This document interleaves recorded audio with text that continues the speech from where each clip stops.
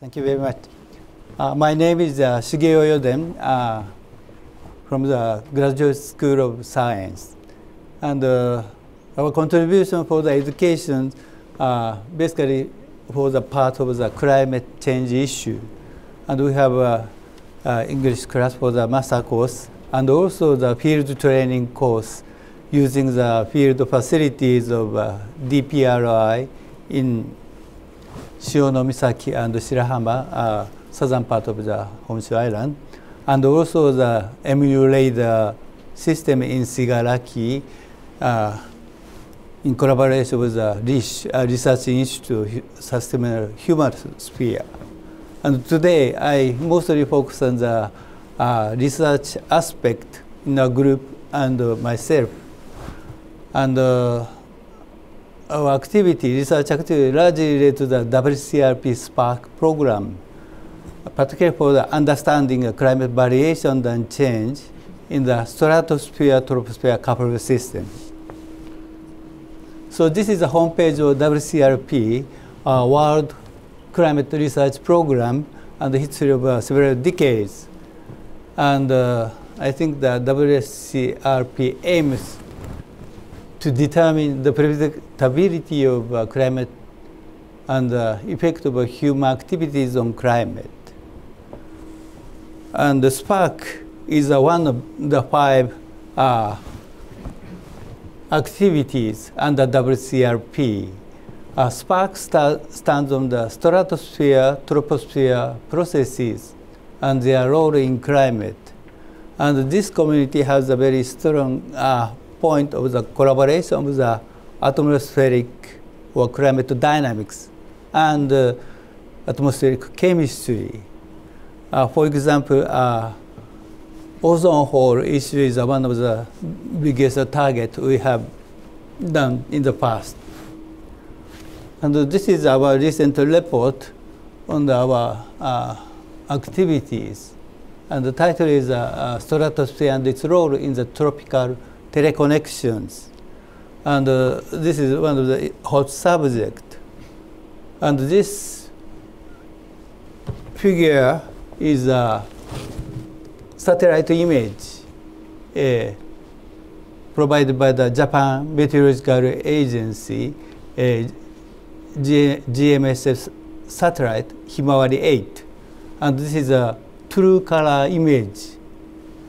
And you can see the large aggregation of the convective systems. And we notice this is a typical Marden-Julian oscillation. It has a time scale of several weeks or a few months. And that covers this kind of size. But each component consists of this kind of convex systems. And the Marden-Julian oscillation is an aggregation of this kind of system.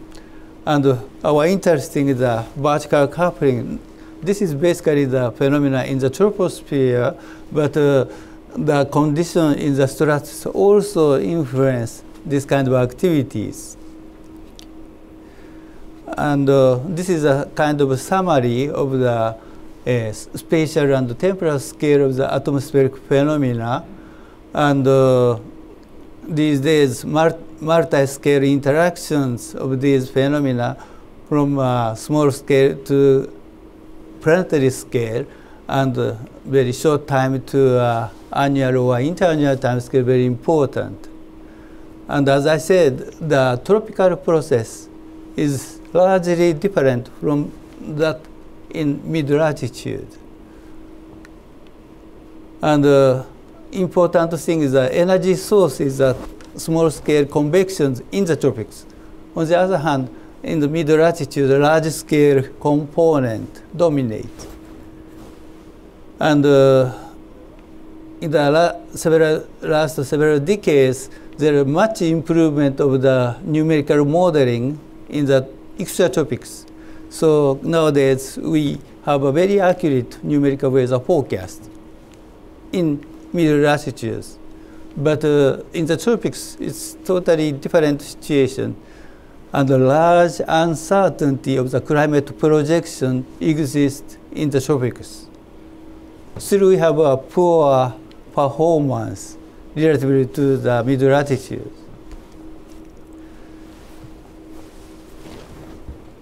One of the interesting phenomena is the equatorial QBO, quasi-biennial oscillations of the zonal mean zonal wind in the stratosphere. This is the time height sections from 10 kilometers up to 30. So here is a lower stratosphere, and you can see the very regular interannual fluctuations. And if we have a linkage of this to the troposphere, this is a very predictable component. Okay. And these days, there are lots of work on the remote influence of the QBO to the tropical tropospheric variations. And here's some summary diagram of our recent research activities, international collaborations on the research on the stratospheric influence on multi-scale interactions of moist convection in the tropical troposphere.